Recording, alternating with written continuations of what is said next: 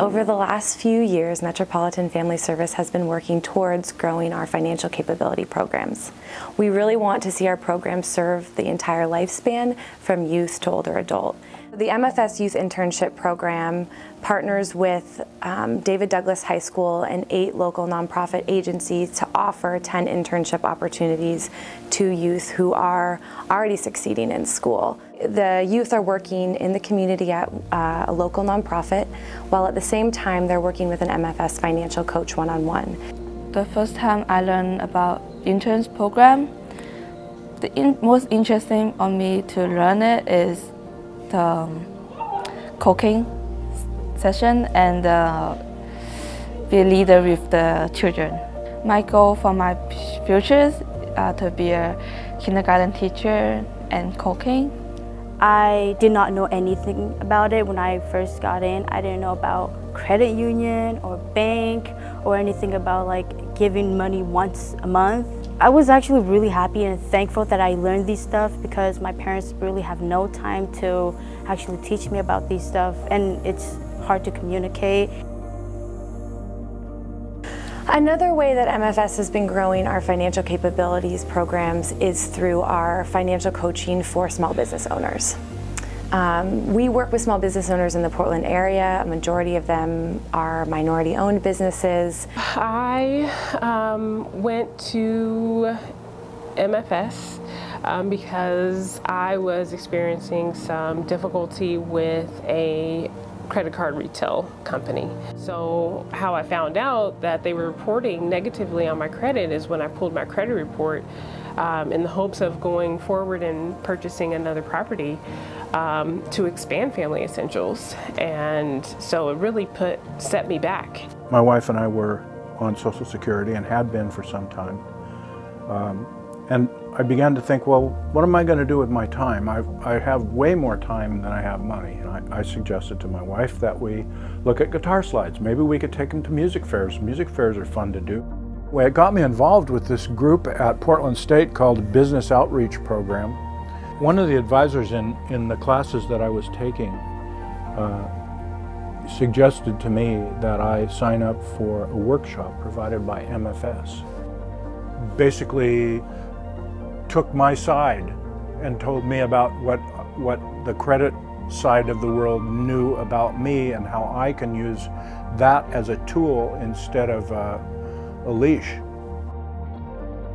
We see asset building as kind of that pathway out of poverty, because if you really want to move ahead, you need that opportunity to save, you need that opportunity to pay for those larger assets that you may take for granted that you were able to pay for.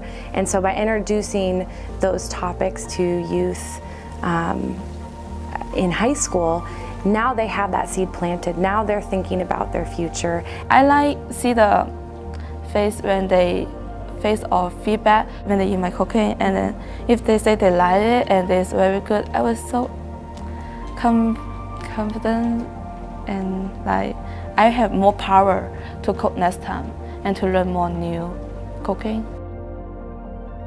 The financial capability curriculum that we developed for the youth in the schools, we call our $1 Million curriculum, because we wanted to make it more youth-oriented with concepts that they could grasp on, and their motivation are these little $1 million that they can earn. When I first got there, I was really nervous because I had to teach money to kids.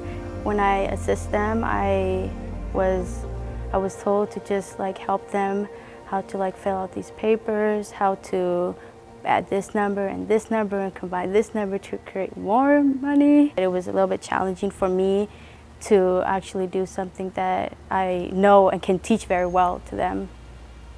I'm really glad I took the workshop because I got to meet Mark. He has a program for saving money. You put in $1 and it's augmented with 3 more. And had it not been for that, I wouldn't be able to save toward a car, because while I am saving $75 a month toward a car, having someone else invest in me money that will lead to a car means that I don't have that burden on the starting of my business. I see an economy these days that is excluding